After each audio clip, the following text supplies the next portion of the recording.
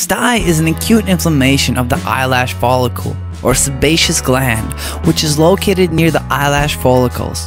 Such unpleasant disease can cause some discomfort and desire as soon as possible to get rid of it. But what happens if you squeeze a stye? Will such a radical method help to get rid of inflammation more quickly? The answers to these questions we will get in this video.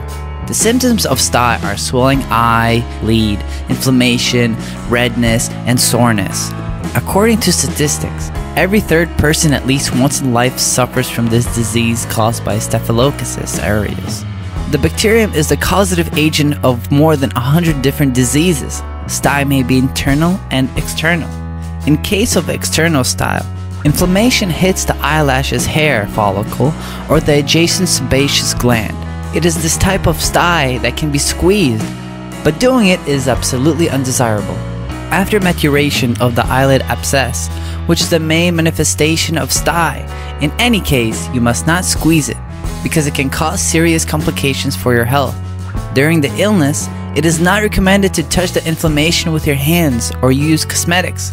Barely will not cause you much discomfort if you let it seize by itself. For this reason, in any case, you must not try to speed up the process of recovering, because the infection that is located in the pouch abscess can get into the blood. Since the joints and veins on the face are closely linked, in case of violation of the stye's integrity, the pus can get into the facial veins, in the eye socket, and in the skull cavity. It also threatens with loss of vision, blood poisoning, meningitis. That's why if the barley has been squeezed or damaged, do not delay the visit to the doctor.